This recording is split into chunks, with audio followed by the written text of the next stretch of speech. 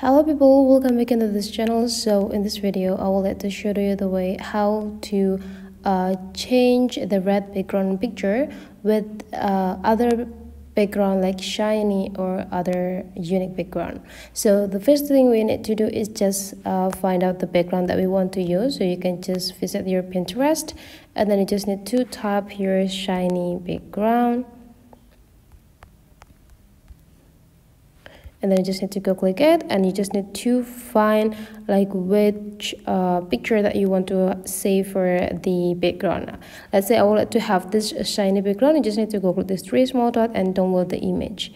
The next thing we need to do is just go back into our home screen, and we need to find the picture that we have that containing the red background on it. So I already saved several pictures that containing the red background. I have this and this one, so I think I would like to do it this. The next thing we need to do is just go click the area that we want to take. So let's say here I would like to click and hold until the shining things like come up, and then you just need to go click copy.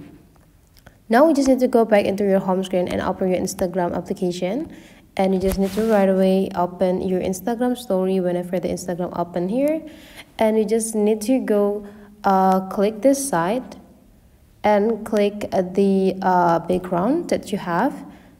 And then the next thing you need to do is just go click this alphabet icon, and then you just need to tap the cursor, and there will be like an options pop up. Go click paste, and you will have the object from your previous picture here, and then you just need to like resizing the picture, the object, and then drag it with two of your finger into the specific area that you want to have.